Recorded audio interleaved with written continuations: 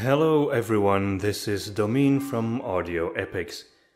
As you can hear from the wonderful reverb here, my studio is not yet installed, but that should be amended pretty soon.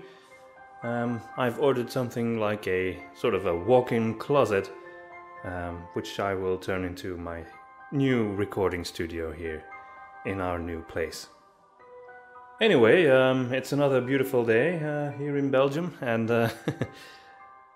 we're ready for the next part of The Will of the Woods. Last week was episode 1, in which, the main characters were introduced. And this time, the story continues with Myrilia and Saffredon. So I hope you will enjoy our next trip into the infinite woods with part 2 of The Will of the Woods. Still just as cold outside. Ooh, close it, Bomb. Ah, our dear daughter's here. Morning, Mum. Morning, Dad. Here's your juice. Hungry? Go ahead, Mum. What is it? What is what? Come on, you never pamper me like this unless there's something you want to tell me. So just go ahead and tell me. Well, that's your mother for you. It's just, well, your father and I both, together as a joint unit, feel we should warn you, for lack of a better word. We went to the tavern last night and we met Bo the lumberjack. Mm. And? He was telling a story of something he'd encountered. It seems the woods aren't safe as they used to be anymore. Not safe? What do you mean? Well, it seems that certain beings, entities, things have been seen. Creatures. Well, a creature at least. So what? Do we need to fear other creatures? Or was there something special about this one? Myrilia, you know we understand your need to wander the woods on your own, but after what we've heard, this thing sounds truly dangerous. It was cloaked and hooded. And it had claws, didn't it, Tanner? Yeah, that's what Bull said. Claws like spider legs. So what's wrong with wearing a cloak? And claws like spider legs? That sounds a bit over the top. Are you sure Bull wasn't just drunk or something? He didn't look drunk to me, but well, you never know with him, but still. Who knows what evil lurks in the dark? You've heard the stories Saffredon told Nuz, Yes. that he told everyone. Yes, I've heard the stories he told Nuzwick, Mum. And Nuzwick told them to me. The monster whose body is shadow, the dorsals, the wraith of the Black Hand. But I don't believe this thing Bull has seen has anything to do with any of those things. We just want to warn you, it's winter, the nights are cold and dark, and you don't know what's to be found in the deep places of the woods. Exactly. So why say it's dangerous when you admit yourself you don't know? It's a creature with claws, Myrilia. Our friends the owls, they have claws too, right? So what? Aren't you afraid at all, Myrilia? I am. Of course I am. But not of this. Just listen to your parents, young lady. Just don't go into the woods on your own at night, all right? All right, I won't. Myrilia did intend to keep her promise, but it was very hard for her not to answer the call of the deep woods. Weeks passed, and the winter festival came. It was a joyous night that brought some warmth back to Myrilia's heart. Presents were given, and Saffredon entertained the elves of the tree with magic displays that excited everyone, even those old enough to have seen his craft at work many times before. Months passed with Myrilia attempting to adjust to a new life, but as the winter came to its end, and the first soft bird songs and timid flowers of spring arrived, she felt something else rise up in her heart, a sense of hope, and with it, a deep desire to go out into the wild and explore. One morning, awakened by the blackbird's song, Myrilia came to a decision. After breakfast, Baum and Tanner took up their menial tasks of the day. Baum retreated to his workshop to finish a piece of furniture, and Tanner continued her knitting. Meanwhile, Myrilia quietly left the mushroom and descended all the way to the roots of the tree, to Saffredon's study, who was hard at work writing a book. Just enter, Myrilia. There's no need to knock, Myrilia. I know when it's you. I can sense it. What's on your mind? Saffredon, I want to ask you a question. There's a novelty. What is it, my dear? Is it always wrong to be disobedient to your parents? That's a very suspicious question, Myrilia. What are you up to? Come on, tell me. Well, they keep saying I shouldn't go into the woods at night anymore. To be honest, I can't disagree with them, Myrilia. What do you expect to find there, anyway? Lately, I've been going outside a lot in the evenings, and sometimes it's late when I return. It's just, I want to be outside. I want to be out there. My heart tells me there is something really important for me there. And your parents are aware of these feelings of yours? They are. And they don't understand. Not really, anyway. But they let me go about my business. I suppose they've been feeling sorry for me ever since Nuzwick disappeared. And why do you think they don't want you to do that anymore? Well, ever since Bo the lumberjack mentioned he saw something in the forest, you know. Ah, yes, that story. It has reached my ears as well. A black hooded robe and claws. Could be anything, really. Could be dangerous, Myrilia. I suppose so. But still, I'm not afraid. Somehow, I feel I don't need to be. Is that strange? Myrilia, sometimes I think you have a special gift. A special gift? Me? I don't think so, Saffredon. You should listen to yourself sometimes. You don't even notice the words you use, do you? My heart tells me there is something in the woods. I feel I don't have to be afraid. You simply feel things, Myrilia. Things the other elves may not feel. Do you know what I think? What? I think the woods themselves are speaking to you, Myrilia. And that is something Baum and Tanner will not be able to understand. Saffredon, nobody understands the will better than you do. What's the meaning of all this? My dear Myrilia, I can never know that. Only you can. I can only surmise that the woods are speaking to you, calling to you, summoning you, and that is something you can't afford to ignore. You're right. I want to see that creature that Bo was talking about. I want to know what it is. It may simply be a traveller from some faraway place. Maybe it has seen Nuzwick. The woods are infinite, Myrilia. But still, where Nuzwick went is beyond the woods. Wherever this creature may come from, I doubt it is a place where Nuzwick has been. And still, I want to know. My whole being tells me that I have to know. But I've made a promise, Saffredon. I told Mum and Dad that I wouldn't go into the woods alone at night. No need to break that promise, Myrilia. If I join you, you won't be alone, now will you? That night, while Baum and Tanner were peacefully asleep in their beds, Myrilia gingerly crawled out of her bed and put on a warm cloak. Holding her shoes in her hands, she tiptoed out of the mushroom and into the trunk of the tree. She closed the door as slowly and as quietly as she could. She then quickly put on her shoes and made her way down the stairway. It was unbelievably quiet in the great hall. Somehow, Myrilia felt the need to take one last good look at all these familiar surroundings before hurrying down to the roots and opening the heavy door that would lead her out into the cool night. There, on the moss between the giant gnarly roots of the tree, stood Saffredon the Wise, illuminated by the orangey light of a lantern he bore in his thin hands, his beard waving in the wind. Behind him, the woods felt looming and ominous. Smiling warmly, he waited while Myrilia approached him. Well, where do you want to go, Myrilia? I just want to go to the place where Nuzwick disappeared.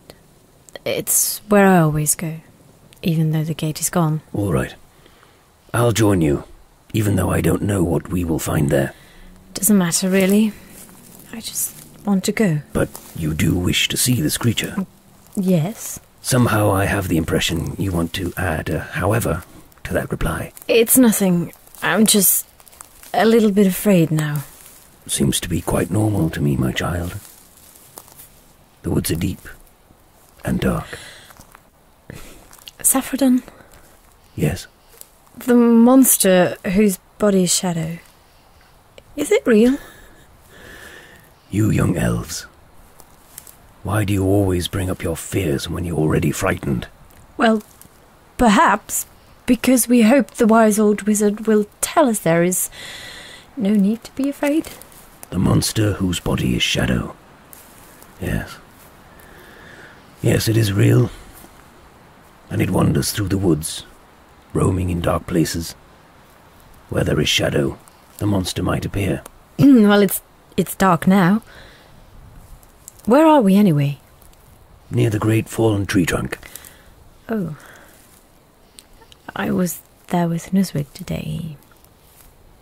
You know. I will grant you what you asked, Myrilia. But only because it is true.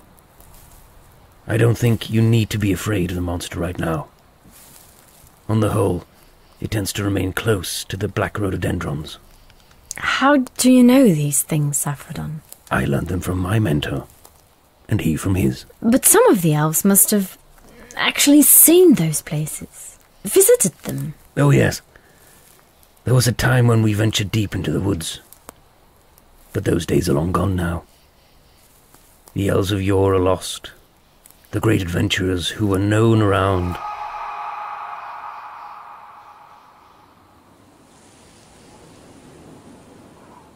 That was it! That was the creature! Did you see that light, Saffredon? Yes, I did, Myrilia. For a moment there, it seemed like a flash of daylight lit up somewhere deeper in the woods. Saffredon, I... Myrilia, stay close with me. Stay close, my child. No! I want to go there. I want to go to that place. But, Myrilia, you'll have to understand. I'm too old to be crawling over those big roots and branches. Then stay here, please. Wait, I need to see this creature. I thought you were frightened. I am. But still. There. There it is. What? I don't see it. It's standing right in front of you. There in the dark. You there, dark creature.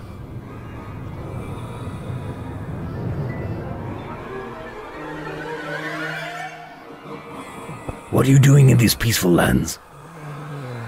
I want to see it more clearly. Release her from whatever hold you have on her. Foolish old man. I have no hold on her. I cast no spell. She has sought me out. Do not dare to hurt her. Hurt her? Do you also tell the moon not to hurt the sun? Your commands are as meaningless as your threats are hollow. What are you? Now, that is a question worth asking. A question that encapsulates all that I am. My only answer is that I am the question itself. I am...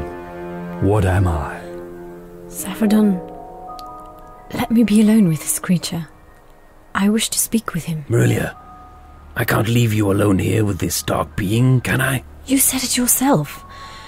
You believe in my feelings, and I feel the need to speak with him. Alone. Is it the will speaking to you? Yes. Yes, it is. Very well. I will remain here.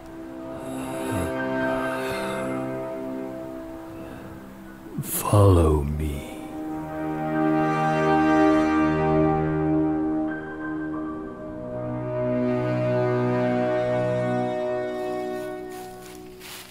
Who are you, and why did you seek me out? My name's Myrilia, and I'm just curious. I don't believe you. I'd like to know who you are, sir. Don't sir me, please. I don't know what to call you. Nor do I. I don't have a name, but it's nice to meet you, Myrilia. Nice to meet you too. What should I call you? Call me Wraith. That's what I am, after all. At least I think so. Nice to meet you, Wraith. But you don't seem to be a Wraith to me. Aren't Wraiths supposed to be spirit beings? You seem to have a real body like everyone else. I do have a body, but it is not like yours, Myrilia. I seem to be halfway real. I can touch, but I'm not easily touched by anything. I told you I don't really know what I am. Tell me the truth now. Why do you want to speak with me? Why did you come to this place? Stop answering my questions with more questions. I'm sorry. I'm just looking for answers. Forgive me. Do go on. Well, I've lost someone. Someone I cared about a great deal. More than I realized at the time. And Saffredon, the elderly elf you just saw, he told me that Nuzwick, that's the boy I'm looking for, he told me that he might have gone to some faraway place, and I don't know where you're from. Nuzwick? Elf boy, cheerful face, big wide eyes. No, not seen him. I understand. Well, I suppose I should... But please don't leave. Oh, no, I wasn't going to, just, maybe you should tell me who you are, then. I am a wraith, and a horrid sight to behold. I don't know where I came from, and I don't know where I'm going. I don't know anything. All I know, all I remember, is years and years of wandering.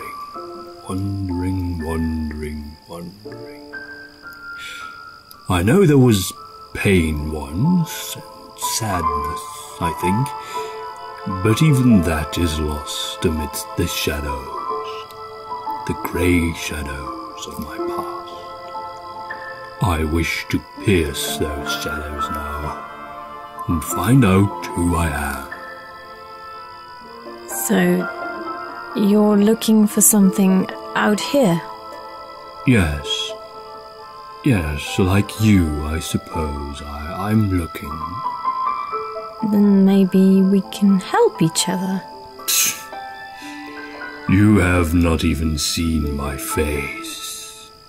Then remove your hood. You humiliate me. No, I just want to see you. Eager to find out how ugly I am? No, I just want to see the person I'm talking to. Then look at me. Well, what do you think when you see these sad, sunken eyes, this long, wrinkled face, this dry, pale grey skin, and these few pathetic strands of hair? I've never seen so much sadness. As I thought. The old man will be waiting for you. You should return to him. Tomorrow, I will not return. I move on. Ever on. Farewell then, Wraith. Farewell, Myrilia.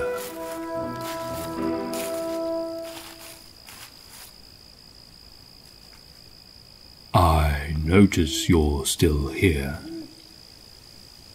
Have you ever heard of Fulton, the mole alchemist? I know nothing, Myrilia. Nothing. I've heard that there's a hole on a day's march from the fallen tree, and that's where Fulton lives. He makes potions of every kind, even memory potions. Memory potion? Yes, he might be able to help you. Maybe you should go there. Thank you, Myrilia, but I don't know the way. Neither do I, but Saffredin does. The old elf? Yes. Let me ask him. Wait here. Very well.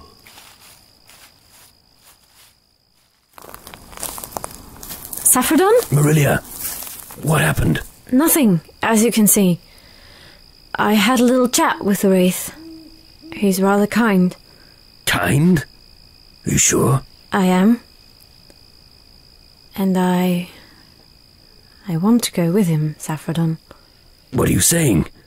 Myrilia, are you sure you're not under some spell of his? I wouldn't know if I was, would I? What do you think? I suppose you aren't. But I don't know, Myrilia.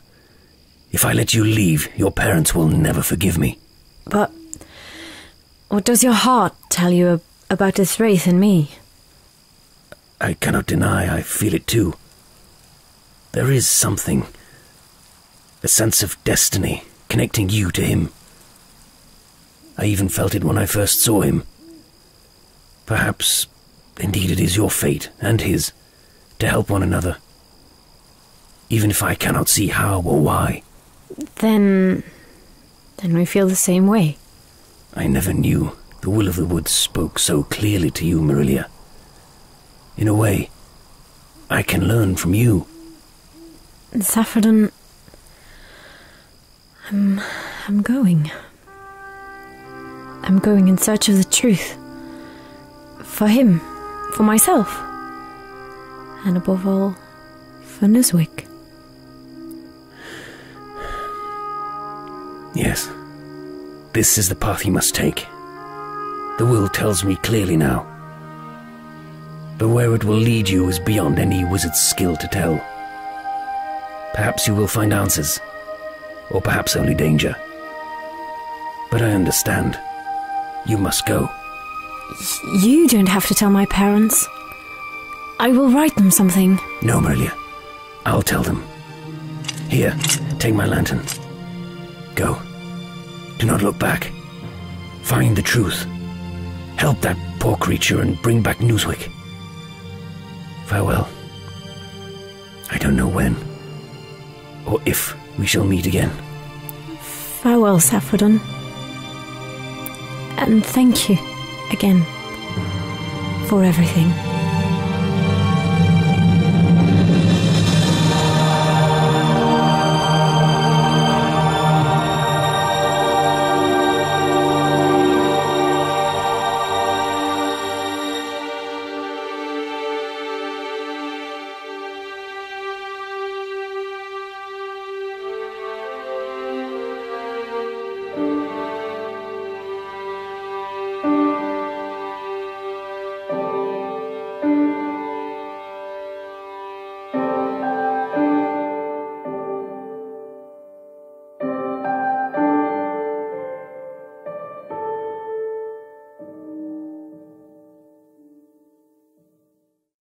So that was this week's episode of The Will of the Woods.